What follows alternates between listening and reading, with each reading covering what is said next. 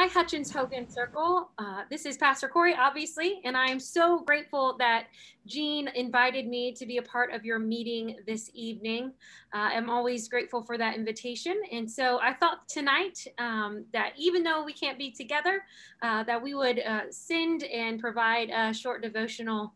And so I'm so grateful for this platform, for Zoom, for enabling us to be able to be together. And instead of just hearing me talk, I thought it might be a lot of fun to invite one of my dear friends, one of the people in my close circle, Reverend Lindsey Freeman, who is an ordained elder in the Virginia Annual Conference and a pastor there. She also was my roommate in seminary for 3 years back at our Duke Divinity School days, and has been just one of the most important people in my life since then. And so I invited her to have a conversation about the season we find ourselves in, the season of Lent.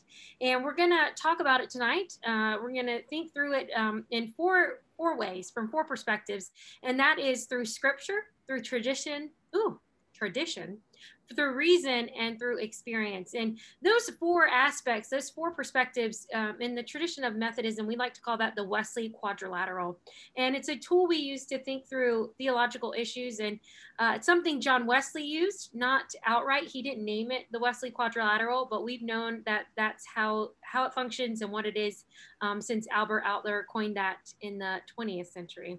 And so we're going to use that this evening to think through how we understand Lent and how that can be a resource in a season for us to deepen our faith. So I want to give Lindsey an opportunity to introduce herself just a little bit more, and then we'll open with prayer.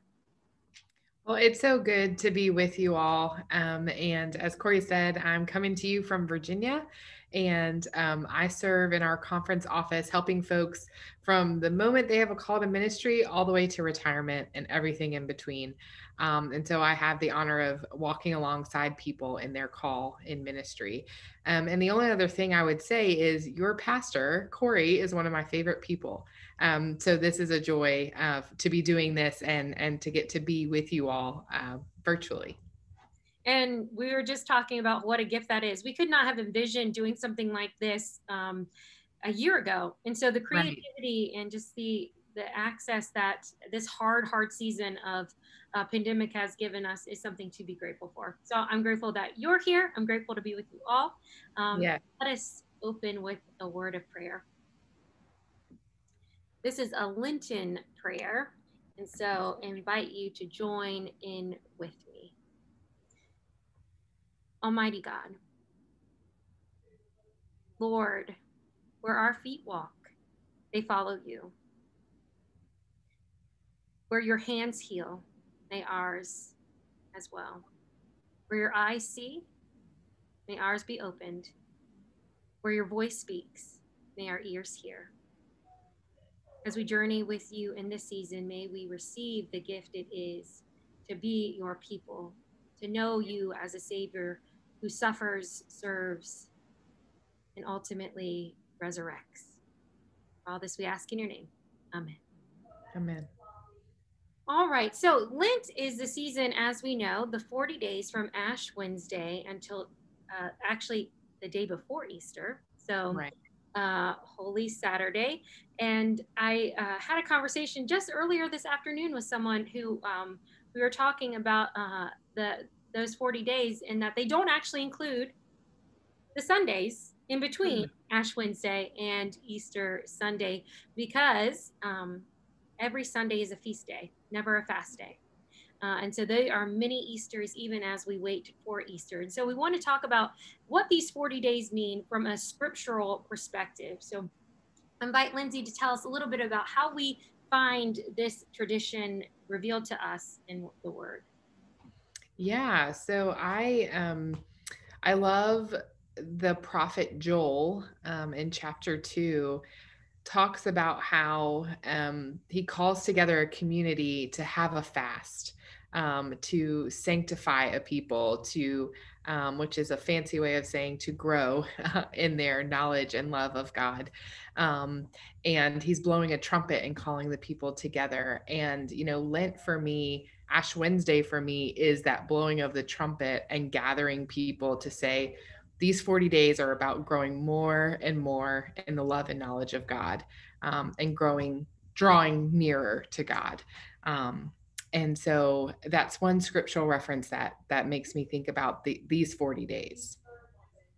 Yeah, I have said this many times to the people at Orange. If there's one fancy theological word I want them to know, it's sanctification. Yes.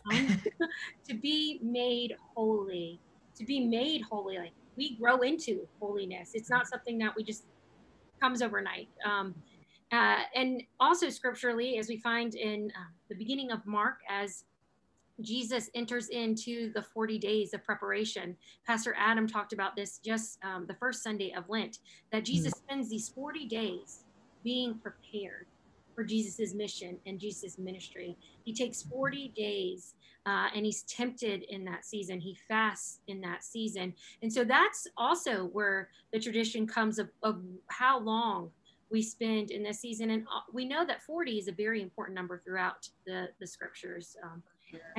And the 40 years in the wilderness. You know, we have these seasons, and we often refer to Lent as a wilderness season of fasting. And so that's where our scriptural foundations come from, both old and new. Yeah. Well, traditionally, what does that look like for the history of the church? How does tradition speak into the practices of Lent? And how does our tradition as United Methodists, how does that speak into this tradition? So I'll let Lindsey begin and share a little bit with us. Yeah. So, the observation of Lent and this season is over many, many years.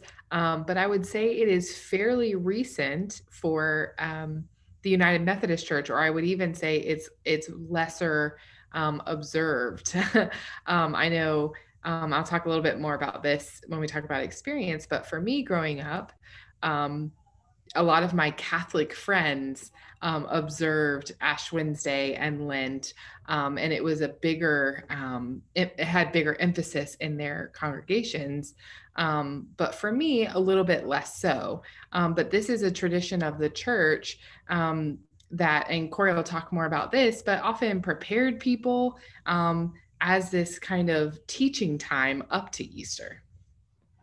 Yeah, and Lindsey, we went through probably the most notorious class in our seminary experience was our very first church history class, and folks, the church fathers and the early tradition. And so we learned a lot about their practices, and Lent is definitely, I love that Lindsey said, a more recent practice for Methodists, or not as common perhaps as you might find in Catholic Church or an Anglican church or even a Lutheran church, a very, very strong tradition within the Lutheran church. But the practice of Lent, observing these 40 days, began in the 4th century and was followed long time. So we're in good company.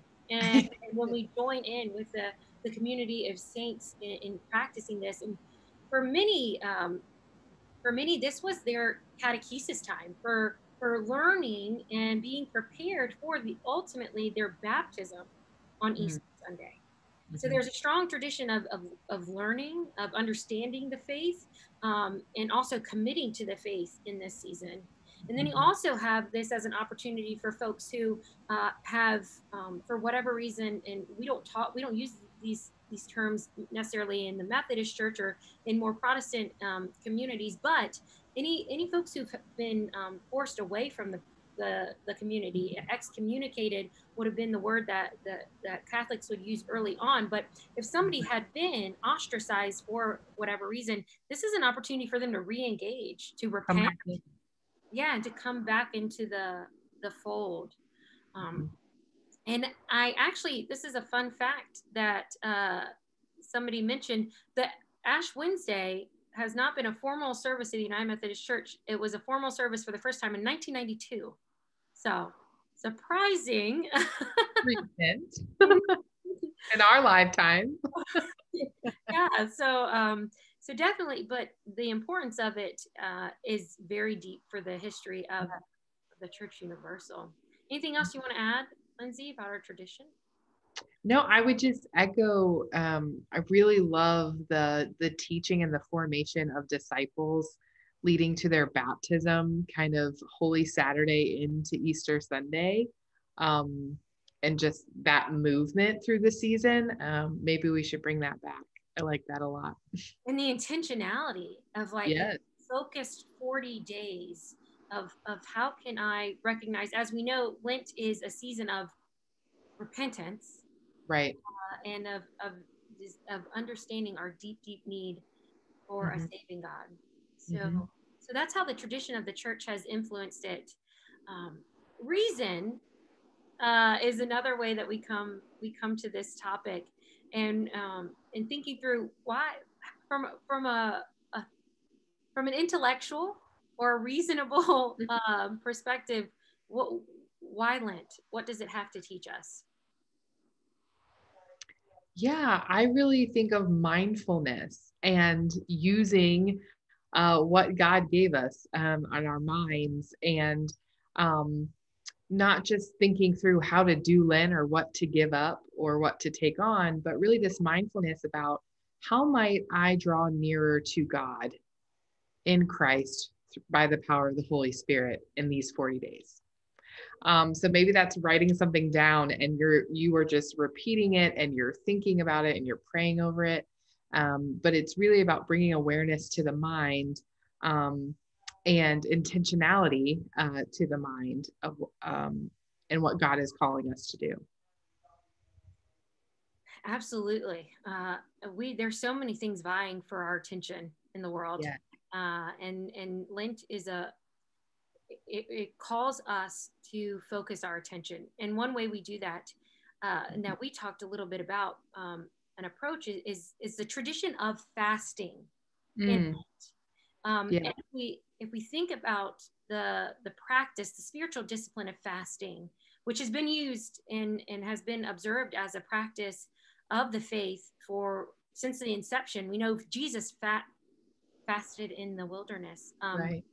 but that understanding that when we um, are denied, we have a greater need, a recognition of our greater need. Hmm. And so Hmm. that's that practice of giving something up. We probably heard a million things people give up, but that practice of going without so that God might come in. Come in. Yeah. Or that practice of taking on an intentional practice. I love that word intentional. I think fits so perfectly with Lent. Yeah. And can we do something for 40 days? Hmm. Can we do something that might draw us closer to God for 40 days? Hmm. And finally, our the last piece of this, I always think of it as a square. I don't know. Do you Yeah. think of it as a square? I think of it as Square. yeah. Hmm. Uh, is experience. So how have we experienced Lent? And I would love for after we wrap up, after we close, for you all to talk about that. How have you experienced Lent in your lives? How have you practiced it? And what has been the benefit? What might have come through that? But as far as our own experience of the churches we've been involved in, uh, we want to share a little bit of personal testimony and personal witness. So, what's your experience with practice of Lent been? Yeah, I find Lent to be the most intense season of the year, of the church year, um, and the season where I'm most attentive to what God is doing. You talked about intentionality, and I feel like from the moment that the cross of ashes is made on my forehead to Easter Sunday, I am so um, honed in and tuned in to what God is doing. I just feel more aware. Um, and so then when it comes to Holy Week and Maundy Thursday and Good Friday and Holy Saturday, it is this visceral experience for me, of why, the way I like the way you said it, why we need a saving God, why we need Christ to be our Redeemer. Yeah, and I like the thought of from the moment you're marked with the sign of the cross on your forehead. For me, that is as it's supposed to be. We're taught that that's a reminder of our own mortality, and Right. I am marked for death on that day, and for Mhm. the next 40 days, I come to life. Yeah. Slowly, that the Holy Spirit is reviving my soul, resurrecting my soul until we Yeah. see that empty tomb on Easter morning. And so that slow journey, it's so reflective and representative of just the slow journey of our own discipleship. Right. You know, that sanctification, being made holy. I feel like Lent is a very compact representation of our Yes. holiness. Yes. And we need that reminder, and especially we need all of us together in community doing it. Hmm. And Right. We can't do it by ourselves. I don't remember if you remember this sermon that Bonnie Scott gave at an orientation, but she talked about the importance of when we're on the journey together, that sometimes one of us forgets the story and we have to tell it to each other and remind Mhm. one another of it. And I always see that as this when we're walking as pilgrims, when we're walking as disciples together, of when one of us is struggling and the other can remind us of who we are, whose we are, and the story that we're a part of. Right. Um, yeah. What have you given up in the past?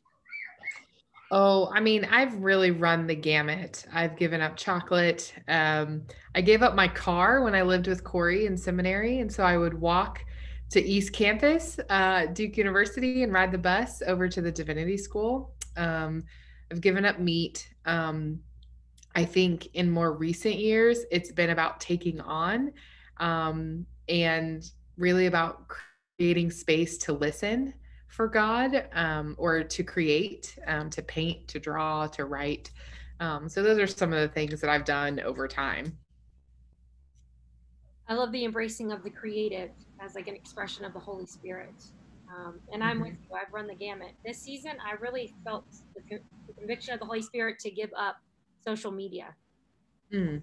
And that's been such a good practice for me to, whenever I feel that compulsion to be engaged in that way, to turn and ask God to give me enough grace to get to the next. Yeah.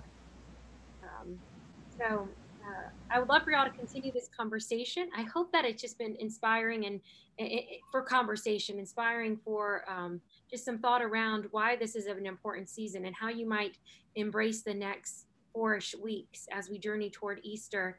But Lindsay's going to close us with a prayer, a blessing. But thank you for letting us be a part of your circle tonight, and blessings. Receive this blessing, friends. May the dust of the wilderness hold our footprints lovingly, shaped as they are by your hurt for dust remembers. May the journey into wilderness unfold honestly, for honesty is the gift your soul recognizes as you. May your time in this wilderness be shaped by space rather than minutes, so there is enough time for all of you.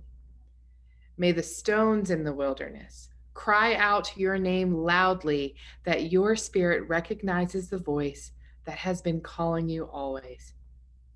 And may you know this wilderness has been expecting you, and you find between the stones a promise growing. Friends, go forth in the love of God, the grace that is our Lord and Savior Jesus Christ, and the sweet communion of the Holy Spirit. Amen. Thanks again. Have a great night.